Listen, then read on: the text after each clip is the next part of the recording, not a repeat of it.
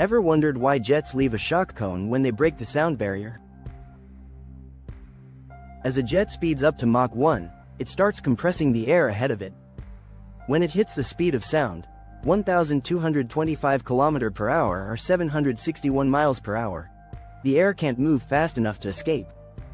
That builds up a shockwave around the jet, forming a cone of compressed air that trails behind the aircraft.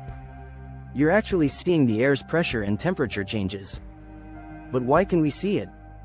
When the pressure drops near the jet, the air cools enough to cause water vapor to condense, creating those dramatic ripples and visible rings. The faster the plane, the bigger the shock cone. At Mach 2 or higher, the cone gets even more intense and stretched out. And when the shockwave hits the ground, boom, that's the sonic boom we hear. It's the sound of all that compressed air breaking apart. Thanks for watching, like and subscribe, follow.